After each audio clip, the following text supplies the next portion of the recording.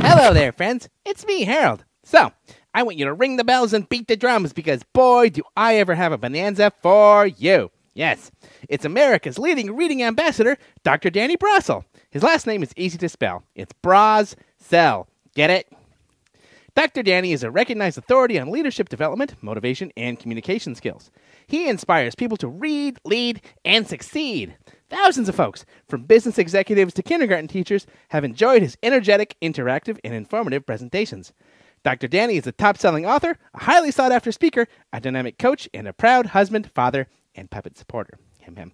So, get ready to find out how the more you read, the more you'll succeed. Is it all right if we laugh this afternoon? Yeah. Good, because we're going to laugh. We're going to call this a baker's dozen of lessons learned from the teaching trenches, or the roles of inspiration, perspiration, and motivation. Why those three things? Because of the psychological rule of 7 plus or minus 2. Harvard did a study. By the way, whenever I cite research, I always say Harvard did the study. It sounds much more legitimate that way. So, Harvard did a study. They found the typical human being can store up to 7 pieces of information in their short-term memory, plus or minus 2 pieces of information. So what I want us to get out of this afternoon's session is that good teaching requires IPM. Inspiration, perspiration, and motivation. I always like to get to know the people around me, so why don't you take a moment, look at the attractive people beside you. If you see a person look at you and look away, you ain't looking so hot this afternoon. Why don't you introduce yourself to a couple of strangers? Take about 14 seconds to do that. Go. We're going to play a game. This game requires that you get a partner. I will give you 5 seconds to get a partner. Go.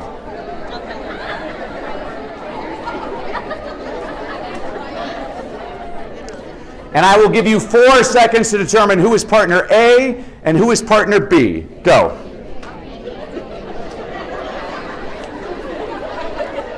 Partner A, stand up.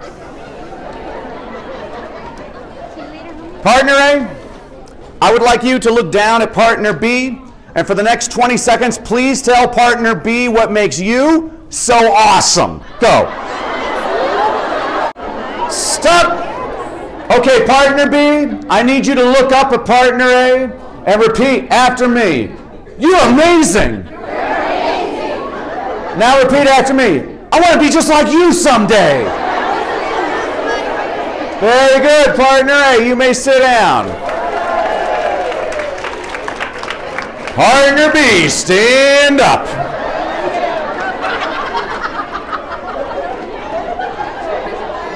Partner B, I would like you to look down at partner A, and for the next 20 seconds, please tell partner A what makes you so awesome. Go. Stop. Okay, partner A, I need you to look up at partner B and repeat after me. What a stud! Now repeat after me. I'm not worthy. Very good, everybody sit down and give yourselves a big hand. No matter what you do, remember you are always a teacher and a role model. So now you're wondering, who is this guy? Well, I am Danny, teacher of many ages, cultures, shapes, and sizes. I've actually taught all age levels, from preschoolers all the way up to rocket scientists. I can make that claim because I used to teach English as a second language to engineering students at the University of Southern California. I became a teacher because of the movie Stand and Deliver. Have any of you ever seen the movie Stand and Deliver? If you haven't seen it, check it out. It's a true story of Jaime Escalante going to Garfield High School in East Los Angeles to teach AP Calculus. So I said, I'm going to be Jaime Escalante. So I was originally hired to teach 12th grade social studies in Compton, California. There's a movie that just came out about it. Yep, that's where I taught. And then they switched me from working with high school students to middle school students to upper elementary to lower elementary to pretty soon, instead of preparing students for college, I was coming home with snot at my kneecaps every single day. And what I learned is what works with a 12th grader does not necessarily work with a kindergartner. But what works with a kindergartner works with all age levels. If it was up to me, everybody would start as a kindergarten teacher. I live in beautiful Redondo Beach, California, right by the ocean. I live there with my gorgeous wife, Jeannie, who's a saint because she's been home all alone for the last few weeks with our daughter, Kate, our son, Sean, And our monster, Samantha. And my wife has threatened to throw them all over a cliff if I do not return home very, very soon. I want to thank you all for coming today, because the first time I ever gave a talk, nobody showed up.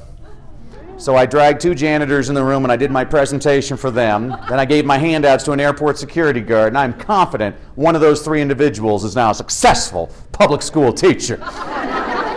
Confucius said, choose a job you love and you'll never have to work a day in your life. How many of you love what you do? Awesome. We need you. We need you for the next 30 years, not for the next 3. My job is to keep great educators in their schools. If you're not great, leave. We don't want you. Kids deserve nothing but the best. So by the end of this presentation this afternoon, I want you to leave with your head held up high in the sky. I want you to leave here today feeling refreshed. I want you to leave here today feeling like you can tackle any challenges that may be presented in any of your classrooms. Are you excited for today? Yes. Get pumped. There we go. We'll clap randomly. Fine. Before anything, though, teachers need to clarify their classroom rules to students. So everybody repeat after me.